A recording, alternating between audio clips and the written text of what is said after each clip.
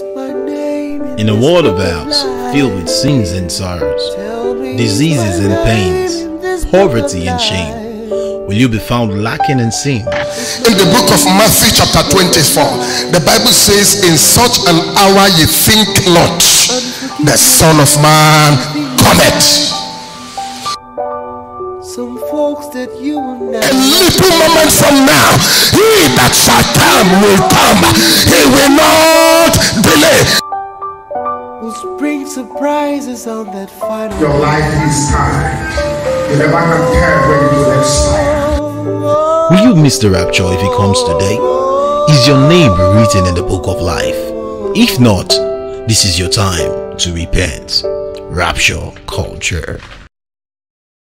Let us turn to 1 Thessalonians chapter 4, verse 16 to 18. Thereafter we shall consider Daniel chapter 7. At your leisure, the message I'm about to preach to you, listen carefully. Write down this. The message covers this area I want to call now. Daniel chapter 7 from verse 1 to 28. In fact, the whole of Daniel chapter 7, let's put it that way so that we quicker for you. Daniel chapter 2, the whole of chapter 2. Revelation chapter 13. Revelation 13. First and Second Thessalonians chapter 2. Verse 3 and 4 and verse 9. Just write them down.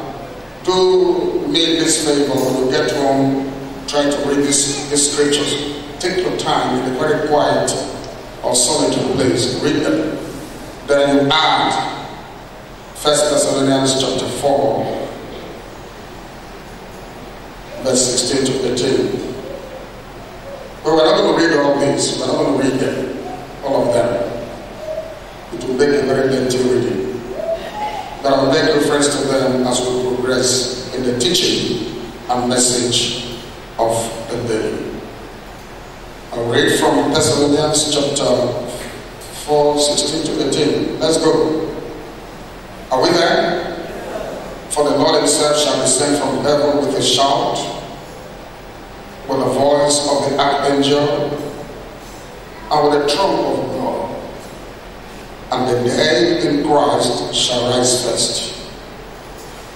Then we which are alive and remain shall be caught up together with them in the clouds to meet the Lord in the air, and so shall we ever be with the Lord. Wherefore comfort one another with these words. Can we turn to Daniel chapter 7?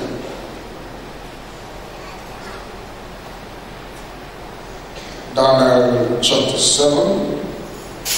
We shall only read from verse 23 to 28. But the discourse covers the whole chapter.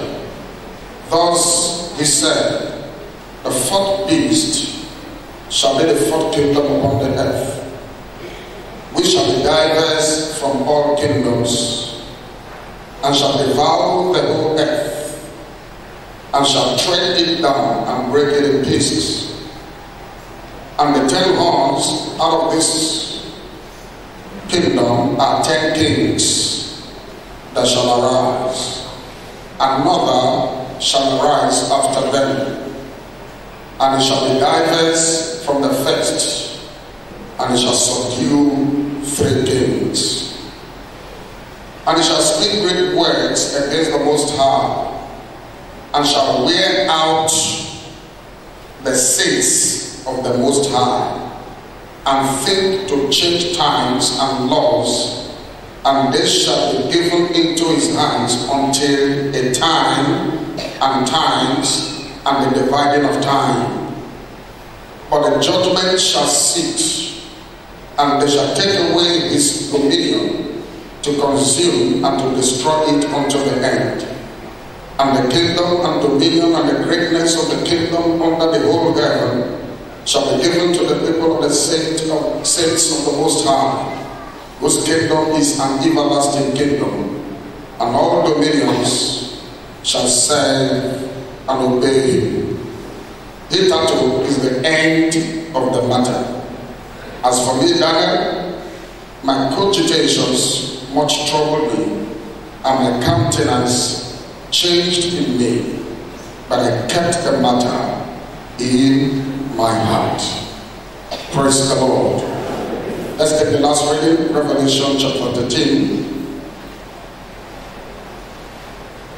We shall read and skip some parts. Revelation 13 from verse 1. And I stood upon the sand of the sea, and saw a beast rise up out of the sea, having 7 heads and 10 horns, and upon his horns 10 crowns, and upon his heads the name of blasphemy. And the beast which I saw was like unto a leopard, and his feet were as the feet of a bear, and his mouth as the mouth of a lion. And the dragon gave him his power and his seat and great authority. And I saw one of his heads as it were wounded to death, and his deadly wound was healed.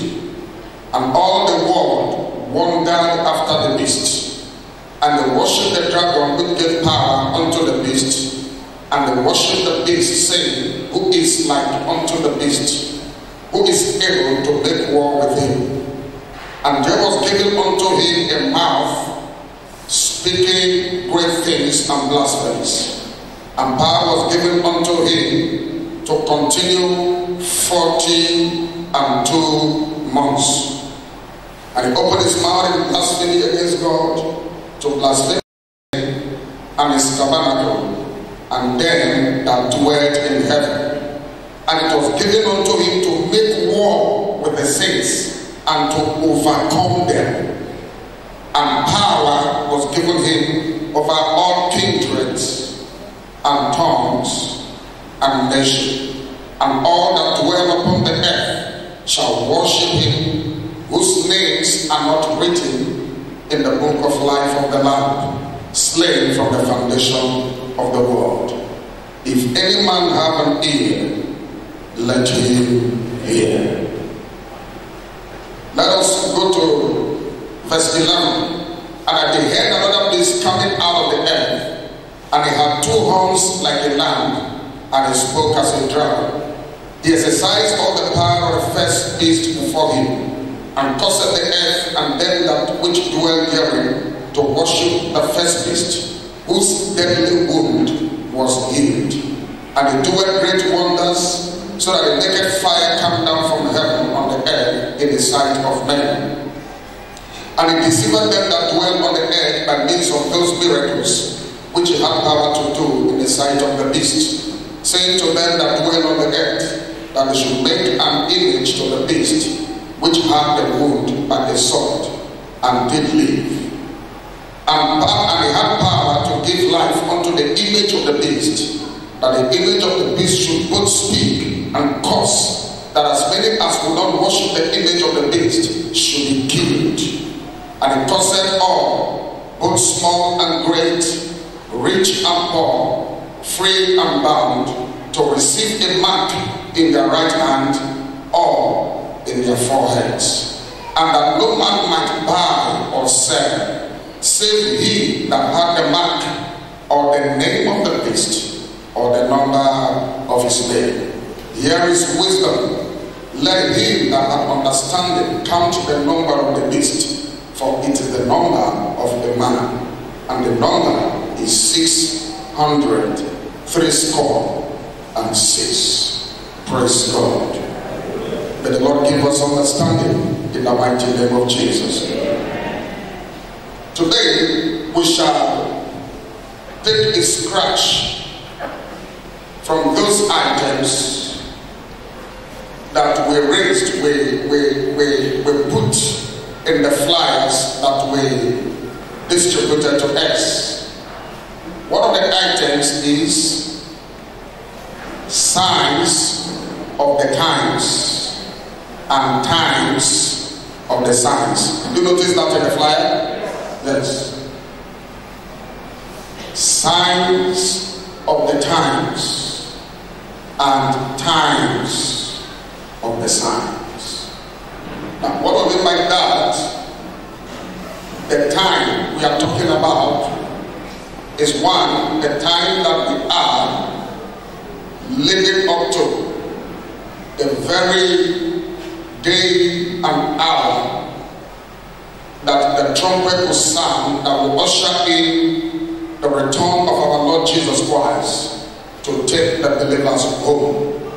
So when we are talking about the signs of the times, we are looking at events that were prophesied by God that will be pre-indicative, that will be pointers, convincing pointers to the soon or imminent return of Jesus. And when you begin to see these signs happening, it will tell you that the very, very moment of the sounding of the trumpet is here. The scripture tells us the day and the hour we don't know, but the season is knowable. So we want to look at some of the signs that would prefigure, that will show ahead of Christ's arrival that his coming is very close. In fact, the Bible uses the word is right at the door. And when somebody is right at the door, all you need to do to get the person in is to open the door. And if the person has the ability to open the door, the person will not need to wait for you. If the person has the ability and authority to open the door, he will open the door and come in and do whatever he wants to do. May God help us in Jesus' name. Now, we're going to take one sign. The place I read, there are so many signs. But we shall be taking one, and that one we shall break it into two. And even the two we are breaking it into, each of them have their own branches. I will make so much effort to avoid the branches and narrow myself to the two key issues. Because if we take the branches in the next 6 hours, I might be talking to you, we are not going to exhaust it. Because end-time prophetic matters, they are very, very serious and striking. And so today, we shall be looking at the emerging global empire or global government, whichever word you want to use. You can say the emerging global government or the emerging global empire. That is the sign we want to look at today. But when we say emerging, what do we really mean? We mean becoming apparent, becoming apparent, becoming seeable, becoming observable, becoming obvious. That is the meaning of emerging. Then when we say global, we simply mean worldwide, something that can stretch through the length and breadth of this earth. That thing is global. And when we look at the meaning of emerging and we look at the meaning of global, then what we are talking about by that subtitle, which is sign number one we want to look at, is the appearing, the process of becoming obvious that a global government is about to be installed right before your eyes. And we are going to look at events, interplay of events that are speedily precipitating this global government we are talking about this morning, which had been prophesied in the book of Daniel chapter 2, in the book of Daniel chapter 7, in the book of Revelation chapter 13 and a couple of other passages in the scriptures. You see, in the last 3 decades, you are going to notice a renewed discourse, an increasing drive for globalization. Globalization. It started before the last 3 decades, but the last 3 decades, you'll find it very prominent in political discourse across the globe. You'll find it very, very prominent in economic discourse across the globe. And this discourse has saturated, the discourse on globalization has saturated the affairs of men all over the world today. And everything that is being done on earth is working towards ensuring the full manifestation and realization of the components of globalization that is in the heart of the one who owns the original idea, not some people who are driving the process ignorantly. Of course, there are some selected few who know exactly what they are doing. They are working towards manifesting the sinister, the evil, the wicked, the vicious agenda of the Antichrist, who is about to be installed as the global president.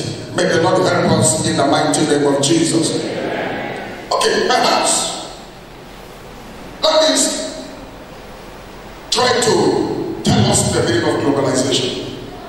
In the view of L. Imbaila, it defines globalization as the increased interconnectedness of people all over the earth. Now he expanded on that by saying it is the simultaneous. Simultaneous means concurrent, something happening at the same time. It is the simultaneous extension and compression of time and space. Now what does that mean? By that it means the globalization will make somebody that is far there in America reachable as if the person is behind you. That is the compression of time and space. Now the extension, it makes you reach so many people, so many places at the same time with ease and convenience. So you see that it is from that definition another scholar said that globalization is the universalization of particularism and particularization of universalism. Now let me explain that. It means issues that should have been local is now discussed in terms of this global perspective and implication. And issues that are global are localized and domesticated where we are. Now, this concept of globalization, the goal is to reduce the world into a global village. I guess that is familiar. Now, when you now, having seen that that is the focus of these people that are driving the process of globalization, that the focus is to reduce the world into a global village, it therefore means, as an African man, when you talk about a village, it implies a king. And when you talk about a king, you should have your council of chief or your council of elders. Now, when you juxtapose that against the concept of globalization, reducing the world into a global village, it therefore implies that the goal of these persons is to create a global community in which there's going to be a single head. The Bible calls that head the Antichrist, but in their palace they will call him a single world president. Of course, with a global cabinet and a global parliament. So the council of chiefs that you'll find in our villages, the variant of it on a global scale will be a global cabinet through whom this global leader is going to administer the earth. Let's look at some of the persons driving this process as I lay the blocks and lay the foundation of these revelations I am bringing to you.